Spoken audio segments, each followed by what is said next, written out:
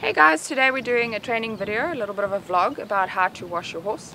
In South Africa, specifically the Western Cape at the moment, we don't do a lot of washing, we're in a bit of a drought. And especially if your horse is not doing showing, I suppose going to a show, you want your horse to be neat and clean and tidy, but it's not the end of the world if they're not very clean.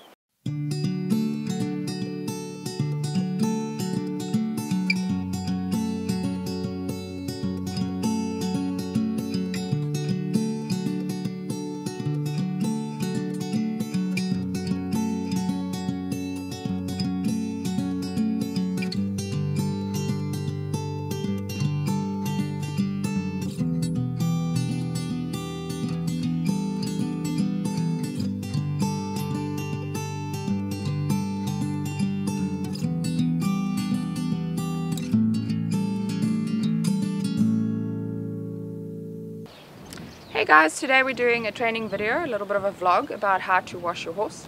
In South Africa, specifically the Western Cape at the moment, we don't do a lot of washing, we're in a bit of a drought.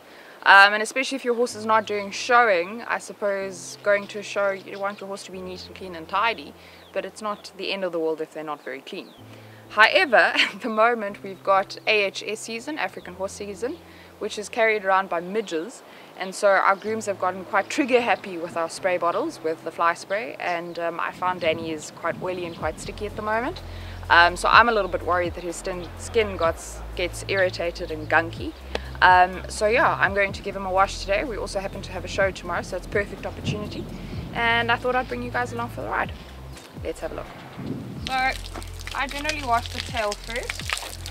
You'll see he absolutely dislikes it. The reason I wash the tail first is because I like to put some conditioner in it, and then if I can leave the conditioner in for longer while I'm washing the rest of the body, then that kind of makes my life a little bit easier. Because he's going to a show tomorrow and I've got to pat his mane, I'm not going to put any conditioner in his mane, simply because then it's near impossible to plait. So you'll see I try and get the tail as wet as possible, from the top all the way down. Right. And then my favorite shampoo at the moment is CQ shampoo. Another favorite of mine is the Carl Martin Day, the color shampoos. For him, I would use black on his tail, like the bay or the chestnut on his body. And then because he's got the 4 little white socks, the blue shampoo that they have for grey horses is amazing on there. But any shampoo will do. Try and use a shampoo that is formulated for horses. Their pH of their skin is slightly different than ours. There's nothing wrong with using human shampoo. You must just then be very, very careful that you don't wash them too often and strip their coats of oils that they might need, especially if your horse is living out. I strongly recommend that you bath them as little as possible. Danny is stabled at night and he lives out during the day. We're quite fortunate in South Africa that that is how we can do it. So yeah, I just work up a quick lather, and I try, especially here at the top, to try and get it in as close to the bone as possible, especially with a horse like him who can get quite itchy on his tail. Strangely, it's the only part of his body that he ever gets itchy on. So I try and get it quite close. That also means that you kind of have to do quite a lot of rinsing, but we'll get there in a moment. Right, so as you can see, as I'm pulling off the suds, not that dirty.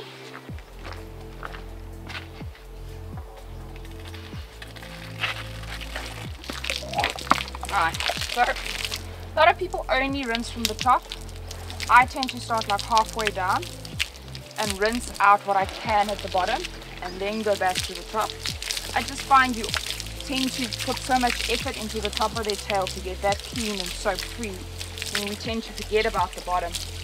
You could obviously also do this with a bucket. Makes your life a lot harder. Oh, it's cold, sorry buddy. Makes your life a lot harder if you just have a bucket. We are not fortunate enough to have warm water. Danny absolutely loves lukewarm water. But today is quite hot. It's about 35 degrees Celsius outside. So he'll be fine. And you'll also notice that even though I'm wearing shorts, I'm still wearing closed-toe shoes. And that's because you really don't want to wear a pair of socks if you've got a horse slipping on your feet. And your horse might be the most perfectly well behaved and well mannered horse in the whole wide world, and he gets a fright and he's still going to step on you. So it's always a good idea to keep safety first and just mind your toes and try and keep your feet as closed as possible so that if they do step on you, at least the damage is minimal. So I take my time in making sure that I've got all the soap out. We're quite fortunate our water pressure is quite good, so it doesn't actually take that long.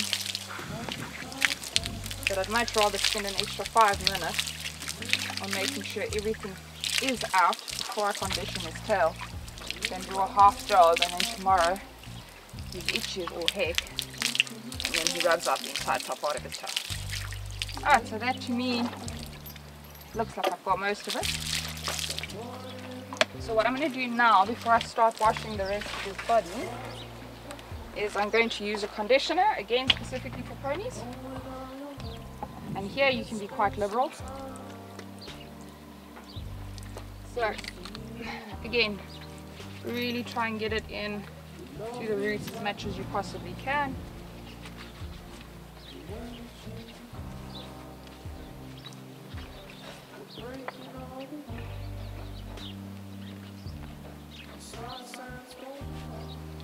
Some horses absolutely love getting pampered and getting a bath. He's not one of them. So even though I try and take my time and try and do as best job as I possibly can, I also don't waste time around him. Because he's one of those horses that if he gets very bored, he becomes an absolute bully. So I don't want to give him half a chance of becoming bored enough to do that. So again, I work the conditioner all the way into the root of his dock. Try and get everything as moisturized as possible, because then I just find that he scratches a lot less, probably because it's nice and moisturized and it's itchy. The bottom of the tail you condition to keep the hairs from breaking, but again this is for the hair, not necessarily for the hair follicles. So because I'm also going to chop off probably about that much of his tail just to neaten it up, I spend most of the time and most of the energy on the top. Make sure I get it into the bottom, but it's not the be all and end all if I miss little spots at the bottom. Alright, so now while that conditions, we're going to go over to the left side of his body. Okay, so like I said, he's not very fond of water, so I don't put too much stress on it, I don't fight with him too much. I'm quite fortunate in that he stands side up, so that makes my life a little bit easier.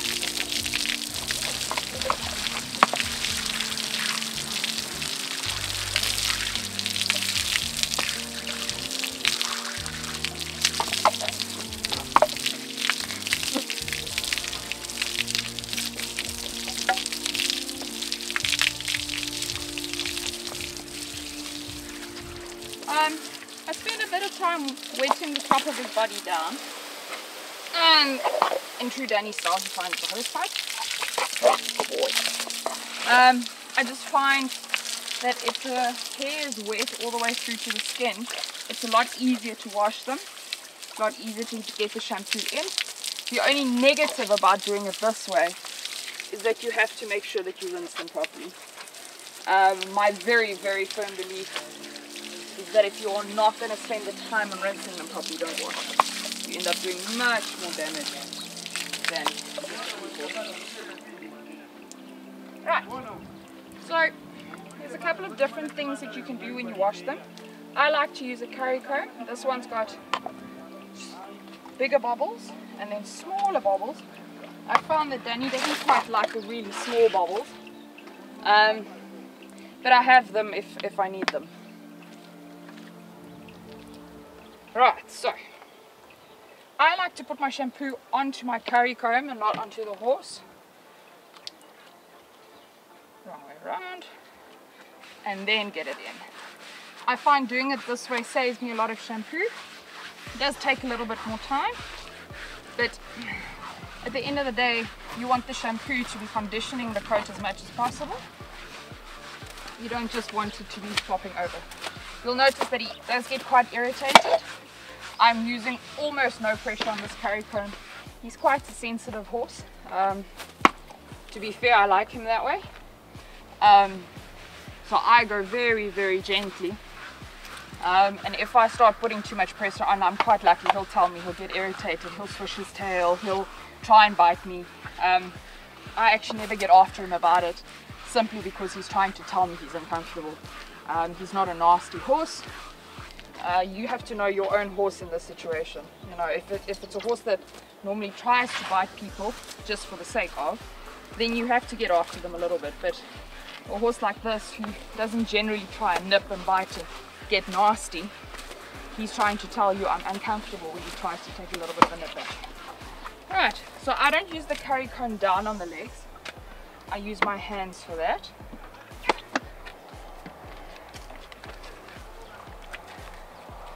And especially because he's got these 4 little white socks, that's probably where most of my effort goes in on legs. Again guys, if you're dressage riders, if you're show jumpers, if you're equitation riders, you don't get judged on things like, is your horse bathed? I think sometimes it's really nice for us to take our horses in to an arena when they're really nice and clean. I think it makes us feel more positive. It gives you more confidence going in, but you don't get judged on it. So, you know, if it's a really cold day and you don't have warm water, you have no way of drying them off quickly afterwards, or if your horse sleeps out, you know, it needs its oils in its coat. So in that case, I actually strongly would recommend against giving them a bath. Because it's so hot, I don't want to leave the shampoo in his coat. So I'm going to rinse this side, also using the curry comb, and then only am I going to move on to the other side.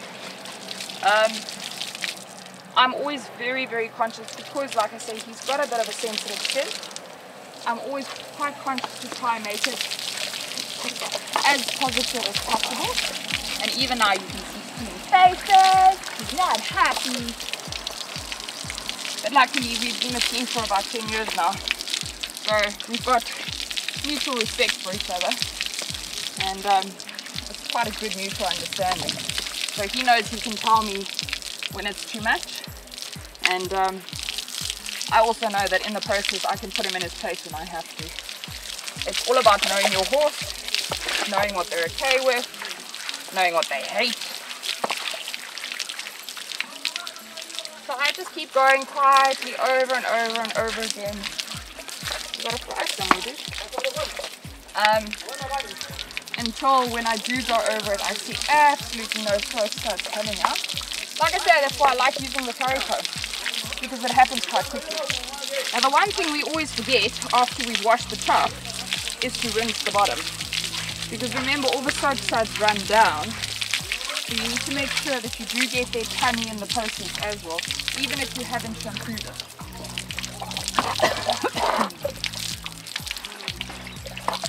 I'll re-rinse his neck in a little bit with much slower water pressure, just to make him slightly happier. And then I wash these legs down from the top, again not using a curry comb, because the hair here is very thin, and the skin over his legs are pretty thin too.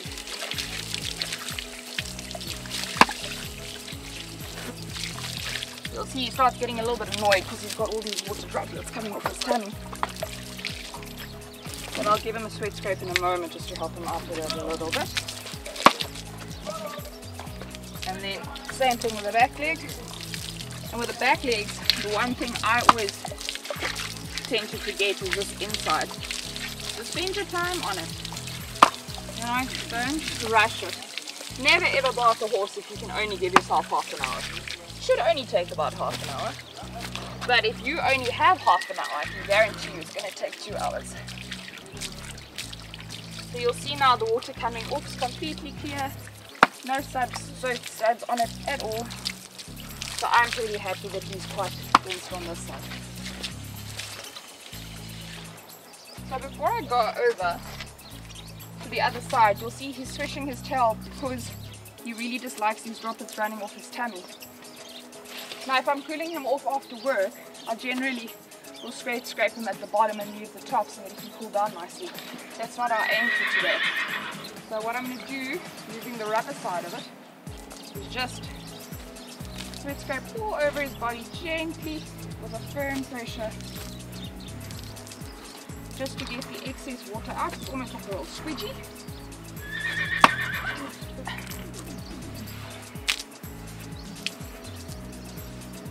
And I don't go any lower than the muscles. Again, the legs you can almost like wring out with your hands. And the one thing I definitely always do is the tummy, because that's the part that irritates him when it lifts off there. And you'll see now he'll be quite a lot happier on that. Right, so let's move on to the other side.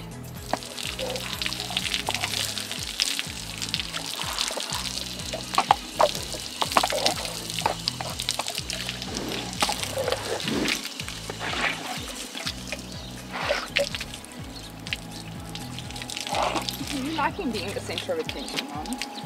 He's learning to like the camera. Yeah. He's even posing for it.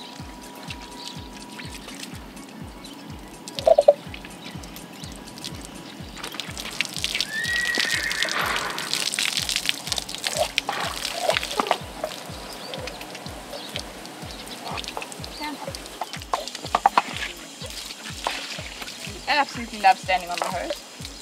I think sometimes he makes a bit of a game out of it to see how hard he can make my life. So now, when I'm on this side and I'm going to start wetting down the mane, I turn the hose pressure down quite a bit because he's not quite water friendly. And you'll see even with the hose pressure turned right down, it's at a trickle. He's going to protest quite loudly.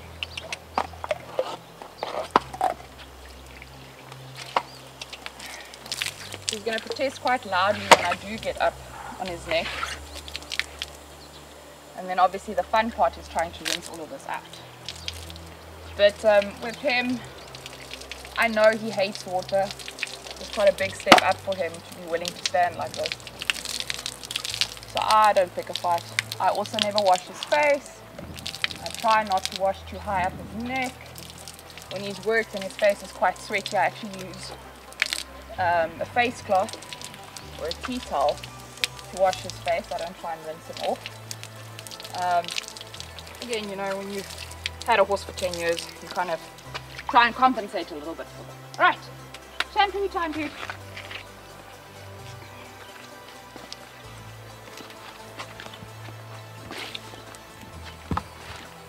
I think we're gonna have enough. Breathe. Oh!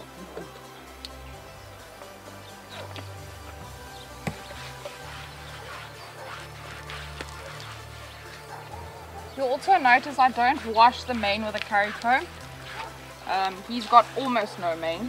That's why it's quite a bit longer than people always expect it to be, so that I can get it plaited properly.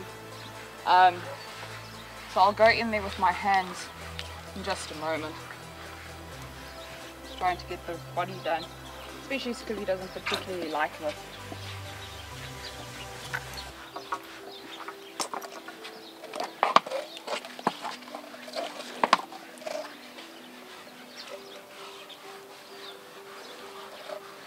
And again, I don't fuss too much if he moves around. He is tied up. He is inside a wash bay as well.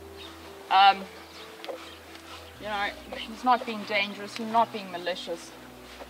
He's just showing me he's a little bit uncomfortable, especially around his tummy and his sensitive areas. So I'm not going to make a big fuss about it. It's really honestly not worth picking the fight. Okay, so now, before I do his legs, I'm going to do his mane. Very simple, just like you would shampoo your own hair. Get into the root, scrub a dub dub. And if you have a horse like mine and you can't rinse high up, be very mindful of how high up you shampoo. Because I try and get as deep into the roots as possible.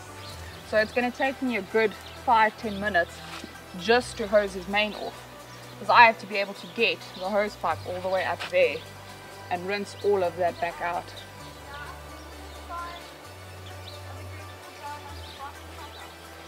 There we go. give him a cool hairstyle in the process. Right, front leg then back leg.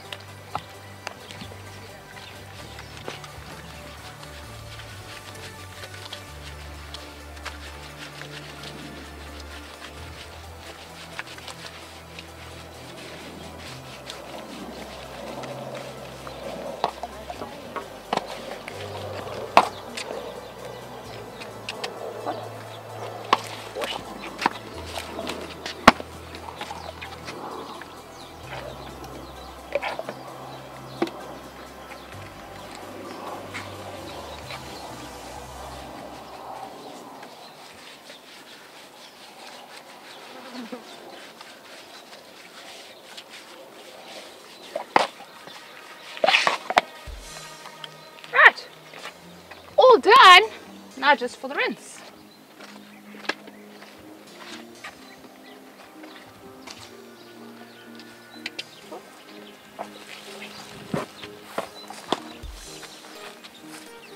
So now, because I've got to rinse his mane, I tend to always start with his mane before he gets ridiculously difficult about it. And I always find if you try and rinse the neck first and then the mane, you have to re-rinse the neck anyway. So here we go.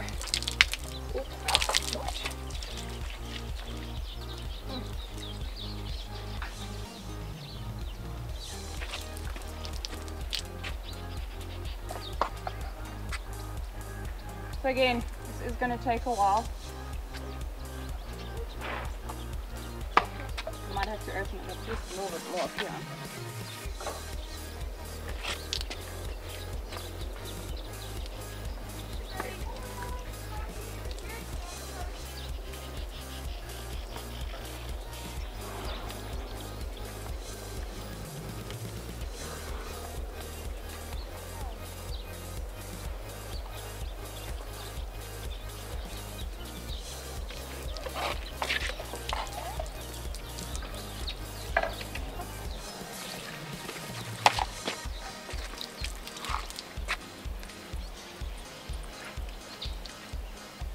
You'll notice that our water pressure kind of waxes and wanes. We have a borehole on the farm. It's about an 11-hectare farm. So when guys are busy putting water back, the water pressure disappears. And then when they're done, like now, the water pressure arrives back up again. So I honestly don't mind playing around with it until I'm happy with it. Simply because I don't want to pick a fight with him.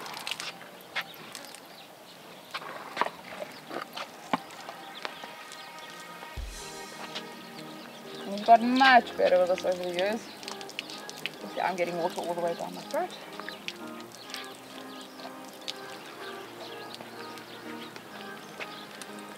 Ishmael, yes. There is another hose pipe if you want to attach it that side, hey? Oh, okay. Sorry, because I might be a little off.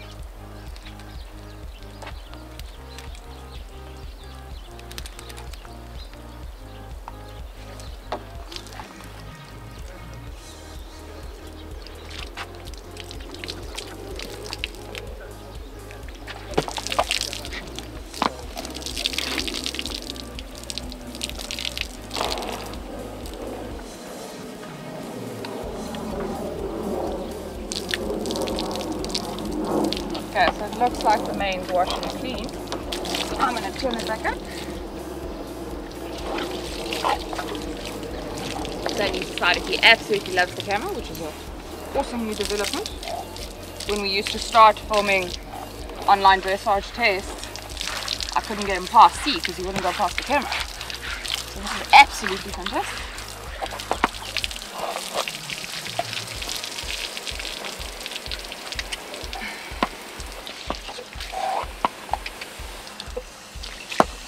If you've got a hose that is higher up, it makes life a lot easier. You'll see this poor hose has taken a beating. Of course, the horses always step on it. It's only being prime example.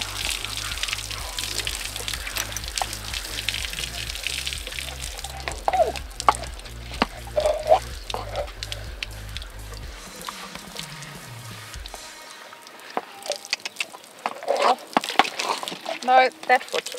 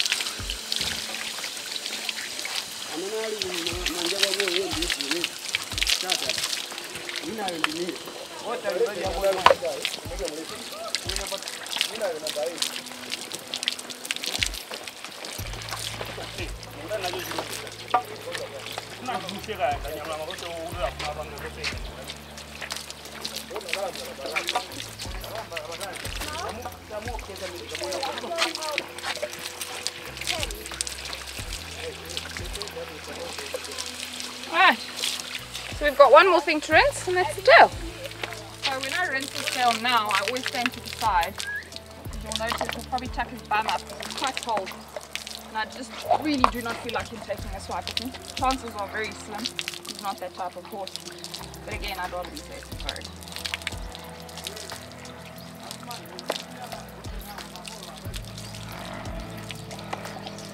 So I tend to start on the top, on one side, keeping in mind that I didn't put a lot of conditioner at the bottom.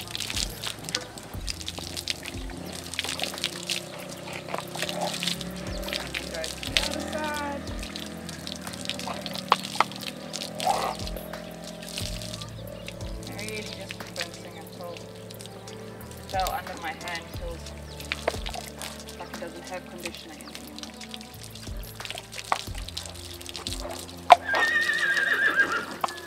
This generally goes quite quickly. Easy stands on my hands. Go boy. There you go. All done. One clean pony.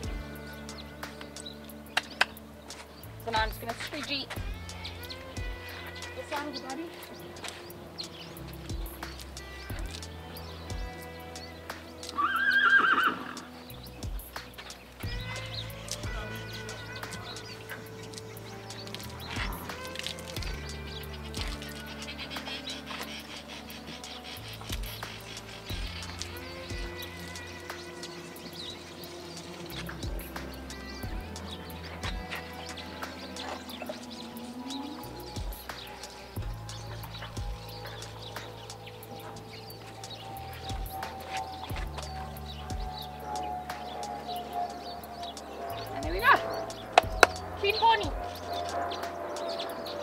Okay, so now I've washed all of him. Because he's got such a thin tail, I try and look after as best as I can. He likes to get quite serious dreadlocks in it too. So I love, absolutely love Carl Martin & Day's mane and tail conditioner. This spray can that they've got out, you can spray it upside down, it still keeps going. It is awesome. So I spray it quite liberally into his tail. And then I grab a tail brush, or you can use a comb. Again, I know I might be crucified for this, but this is how I do it. And I just very gently brush from the bottom until the brush just slides through. Then I take the next section and I pull it up because I don't want, when I'm brushing and I do catch a knot, I don't want it to pull against his tailbone. I'd much rather have it pull against my hand. Next section. Now I'm not going to put any conditioner in his mane, simply because we've got a plait tomorrow. And if I put conditioner in that mane, because it's so flimsy and so thin, there's just no ways I'll be able to get it rolled. Might get it plaited, but I definitely won't get the rolls to stay up. Alright, so that's conditioning his tail and getting it sleek and slick. Now I'm going to do his body with exactly the same type of product. But I like to use the Paint to Coat Shine, the conditioner, especially when he's just been clipped he tends to go quite dry and ooky. So this, I'm not going to brush in, I'm just going to spray. And the nice thing is, because he's just been washed, his paws are quite open, I can go in where I want to go in. And luckily for me, I have a horse who just stands.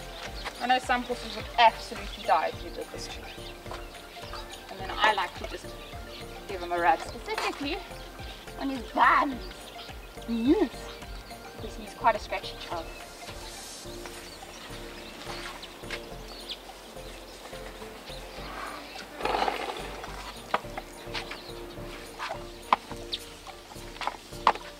Again, container is so cool, you can flip it upside down, it just keeps going.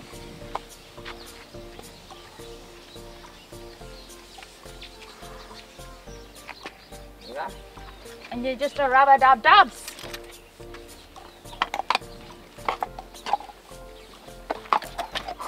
Yeah. So what I'll do now is, because he's still quite wet, I'm not going to pop him straight back into his stable. It's about 4 o'clock.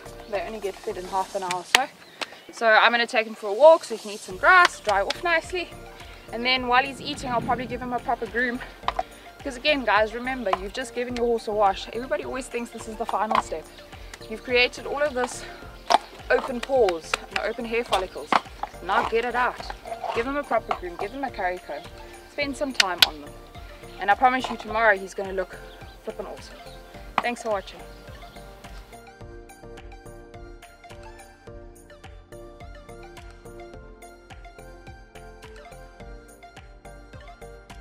Guys, thank you so much for watching today's video. Don't forget to like, subscribe and buzz the bell. En onthou, kyk nooit en fok voort.